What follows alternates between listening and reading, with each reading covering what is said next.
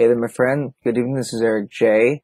You are now about to watch video number 3 in my series about why mass shootings are similar to the Black Plague. And this video is going to focus much more on the various options that I could find available for you to become very tactically and technically proficient with regards to any weapon system. So you will not fear the weapon, you will not fear a firearm, but be able to trust it, that you can utilize it to your best advantage. So go ahead and take a look at this, as well as go ahead and watch the video all the way through to the very end. I will have a question for you that I'm sure you will enjoy. Please go ahead and hit that subscribe button and the notification bell so you don't miss any of my future uploads. And go ahead and hit that like button for me so that it'll bump up the YouTube algorithm and get this video in front of more eyes so that any other additional people can benefit from it. Also, if you are a YouTube creator, there is an amazing browser extension that I've been able to find that's been tremendously helpful for me called TubeBuddy. The extension for it is below, but really it provides amazing tools to help you out with finding the best tags for your videos, search engine optimization, as well as different ways to help you craft your thumbnail to really get more clicks on your videos. And yeah, please go ahead and take a look at that just if you want to really increase your views. Also, if you enjoy podcasts, whether you are driving, running, or whatever you happen to be doing while you're watching a podcast, go ahead and look below at my link. That link is for Anchor.fm, but I'm pretty sure that it now has a proliferation on all the major platforms for podcasts, Google, Apple, or what have you. Go ahead and take a look at it at the name of my channel below, and I hope you'll enjoy it. So God bless and have a good evening.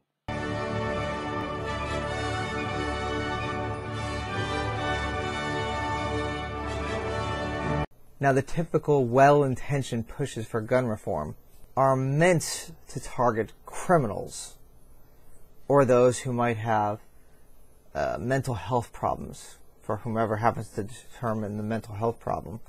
It depends on how much you trust the government and whatever criteria that they happen to use to determine if the person's actually dangerous to themselves or others.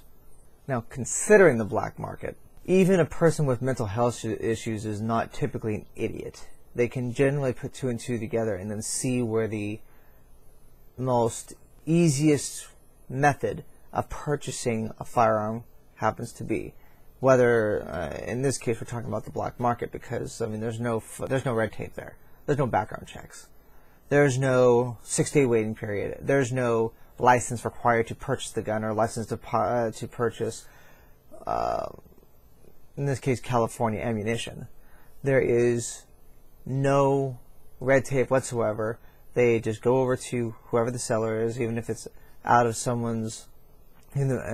back of someone's sedan, or whatever the source, have the serial number filed off so it's not traceable, and then they go ahead and make their purchase their ammunition, and then do whatever they're going to do.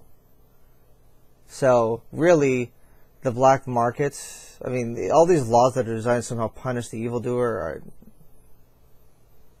they're really not. All it is doing is just delaying people, as opposed to, it's just delaying the lawful gun owner, as opposed to the person it's supposed to punish, which is the person who's breaking the law. And like I just showed, it's really not. The only thing it is delaying them is trying to find the black market gun seller. Ultimately, this entire conversation revolves around the concept of vilifying guns simply because it is the most publicly used weapon, the most publicly acknowledged weapon in a crime. I mean, if people were running around with machetes, hacking people to death, there'd be calls for, machete bans. And, I mean, just to be even more silly, fist bans or whatever. It really depends on what gets the most publicity. It gets the most calls for a ban, because people are not really trying to ban the damage, they're trying to ban violence. And you can't ban violence by law, you can only punish it. Violence itself can only be changed really by changing the heart, and that can only be done with through Christ. Ultimately, having really any restrictions on gun ownership only helps criminals and deters private lawful residents from being able to provide for their own defense in a timely manner, and quite frankly should be completely done away with. Once you factor in the time frames for the law enforcement officers to respond, factor in the ease of access to criminals with regards to the black market for any kind of firearm and related ammunition, and you trust the law enforcement officers to try and protect you given the response times, you will find that your only most truly effective means of self-protection isn't the law enforcement officer. It is you. Now, I know that many people think, well, that is well and good, but I don't know how to use a gun, and I really don't feel comfortable around them, which is fine. It's up to personal choice. There are alternatives to guns, although they are not as effective as guns. Tasers, pepper spray, whatever. They don't really have the range, but there's something, but not as effective. But they're better than no protection at all. Now, just to reaffirm, previously I mentioned that the Supreme Court and a federal court judge affirmed that police have no constitutional requirement to protect individual citizens and residents, and located below is a link to two separate court cases reaffirming that. But to help you out, there are several options available so that you can protect yourself with firearms, to learn how to effectively utilize them. Now, first of all, I want to go ahead and then describe the 4 weapon safety rules that anybody who's ever been trained on firearms happens to know. You learn these, it does not matter what kind of firearm you have, whether it be a typical small Derringer, which is like tiny, or a big 50 caliber sniper rifle, or even a Gatling gun. It doesn't matter. These 4 weapon safety rules will always apply for the sake of your safety.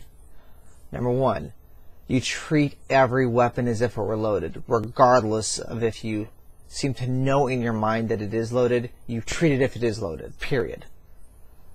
Number 2, never point your weapon at anything or anyone you do not intend to shoot. Guns are not toys. You don't point at anything or anyone you don't intend to shoot. You treat them seriously. You treat them with respect. Number 3, keep your weapon on safe until you intend to fire. If your weapon's unsafe, it won't fire, assuming that the mechanism is working correctly. And 4, keep your fingers straight and off the trigger until you intend to fire. So if your weapon's both safe and your fingers straight and off the trigger, it will not fire. Period. It's designed to not fire. If you can't pull the trigger because your fingers straight and off the trigger, it won't fire. You follow those 4 weapon safety rules. It's the same thing taught to every person in the military, every person in law enforcement. It is continuously repeated every single year, even quarterly for most law enforcement officers. You learn those, you live by those 4 weapon safety rules, you will not have an accident with a firearm. You can always feel fully confident and safe in owning your firearm. So remember them. Again, always treat your weapon as if it were loaded. Never point a weapon at anything you do not intend to shoot. Keep your fingers straight and off the trigger until you intend to fire. Keep your weapon on safe until you intend to fire. There's no particular order, it's just the ones I happen to memorize it in. Always remember those 4. But in terms of specific training to teach you how to effectively employ your firearm, there's actually several options. The NRA has training classes that you can utilize. You can go to their website. I'll include it in a link below. There's also the United States Concealed Carry Association, which also provides classes. It's the same, plus they also have insurance to help out those people who are concealed carry, so that if in case they run afoul of the law or if there's some kind of an issue, they can rely on them as kind of a form of insurance. There's also a very professional gun training academy, for lack of a better term, called Front Sight. Again, a link below for them. That is a very good one, highly recommended by pretty much everybody. And obviously, those are just the 3 majors. You can go to almost any person, and they could probably teach you how to effectively employ a weapon. I mean, I have almost 2 decades worth of experience in the military and law enforcement. I can help out anybody who might want it. But ultimately, yeah.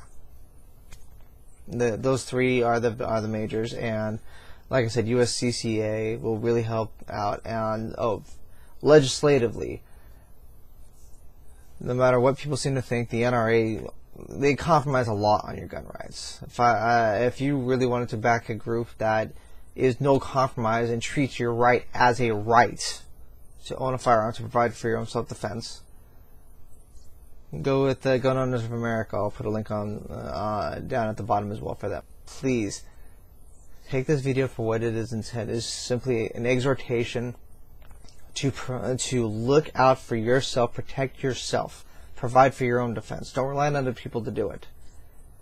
There's absolutely a need for law enforcement to begin the prosecution, assuming that the perpetrator is still alive after you're done. But the best people to provide for your self-defense is you and those around you who have who are carrying a firearm, to provide for mutual defense. Well, thank you for joining me. Have a good evening. God bless. Below is a link to the Tom Woods Liberty Classroom, where you can learn more about free market economics, which is espoused by such amazing scholars as Milton Friedman and Murray Rothbard. Thank you for joining me. Make sure you remember to like the video, subscribe, and comment.